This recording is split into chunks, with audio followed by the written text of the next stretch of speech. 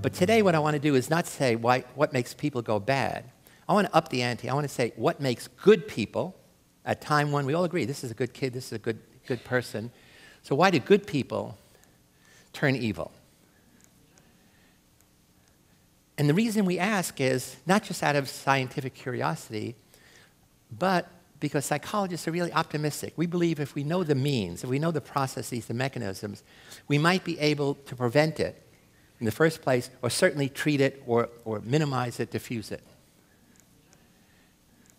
I was also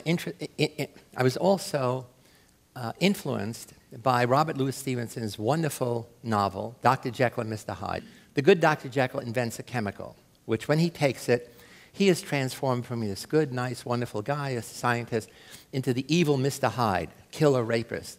And when the drug wears off, he goes back. He crosses the line from the line between good and evil, becomes the good Dr. Jekyll again.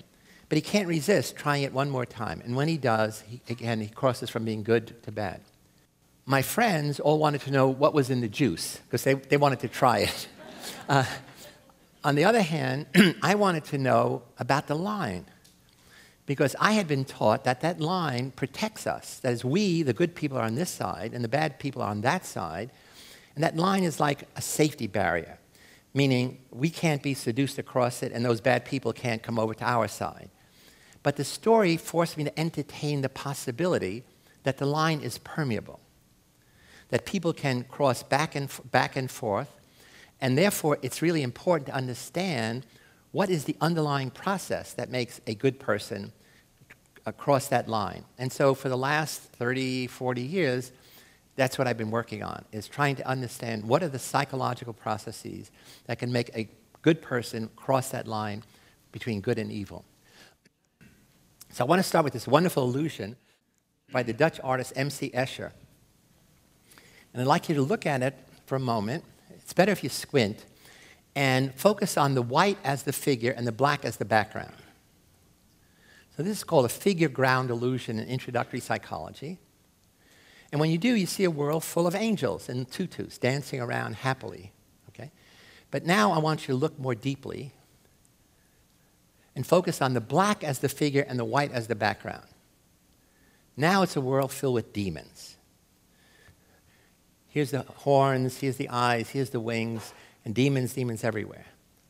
And so what Escher tells us is that the world is filled with angels and devils, goodness and badness, and was, is, and perhaps always will be, because the dark and light aspects of human nature are our basic yin and yang. That is, we all are born with the capacity, with this incredible brain, to be anything.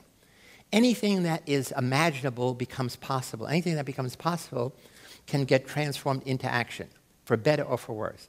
So my sense is, that whole thing of people born good, become corrupted by society, born bad, I think that's nonsense. We are all born with a tremendous capacity to be anything. And we get shaped by the family we happen to grow up in, which is an accident of birth, by the culture we happen to grow up in, by the time period we happen to grow up in. If we grow up in a wartime, in a war zone versus peace, we grow up in poverty rather than prosperity. That's the push from society and nature. There's a great cartoon which summarizes my talk. I'm neither a good cop nor a bad cop, Jerome. Like yourself, I'm a complex amalgam of positive and negative personality traits that emerge or not depending on the circumstances. And long before this New Yorker cartoonist said this, George Bernard Shaw in Major Barber says, every reasonable man and woman is a potential scoundrel and a potential good citizen. What a man is depends upon his character, what's inside. What he does and what we think of what he does depends upon his circumstances. So for me, that's very profound.